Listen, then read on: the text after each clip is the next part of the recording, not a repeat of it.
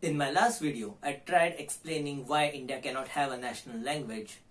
Taking that topic forward, in today's video, I'm going to explain why Hindi couldn't become India's national language.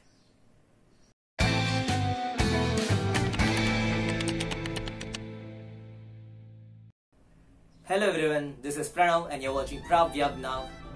In my last video, I tried explaining why India couldn't have a national language because multilingual nations have a hard time finding a common language. I got responses from my viewers that I need to explain it further, and so I will try my best to take that topic forward and explain why Hindi couldn't become India's national language. A multilingual country is either a result of a union or of an empire.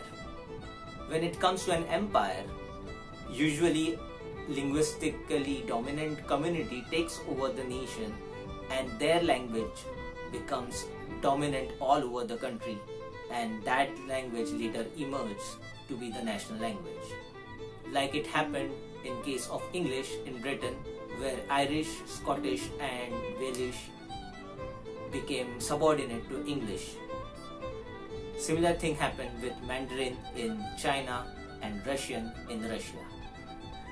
But when it comes to India, although we had an empire, we are not a result of an empire. We are a union. And in India, the languages of the people and languages of the elite has always been different. In ancient times, the language Sanskrit was the language of the elite, while commoners spoke in different dialects of Prakrit. In the medieval times, Persian became the language of the elite, and the regional languages were spoken by the respective regions. You must have heard that saying, "Hath kangan ko arsi kya, padhe likhe ko farsi kya." It is because the administrative language of medieval times and the language of the elite was Farsi, which is Persian. During the old times, the local people didn't have to learn other languages because they mostly lived in their locality. It was only the educated elite, the administrators and the merchant and traders had to roam around in different parts of the country, and therefore they had to learn different languages. This is why there was a vast difference between the language spoken by the people, by the common people, and languages spoken by the educated elites, the administrators, and the trader and merchants. Slowly, during the Mughal period, Urdu started emerging as the language of the Mughal court, and Persian started fading, but just then the Marathas took over, followed by British rule. When India became a British colony, the British made English the official language of their Indian Empire, while allowing supplementary regional language at provincial level.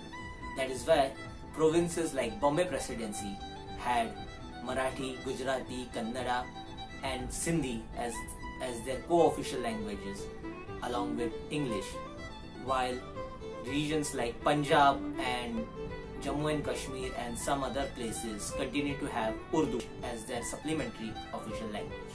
In South India, languages like Telugu, Tamil, Malayalam and Kannada continued to be co-official along with English.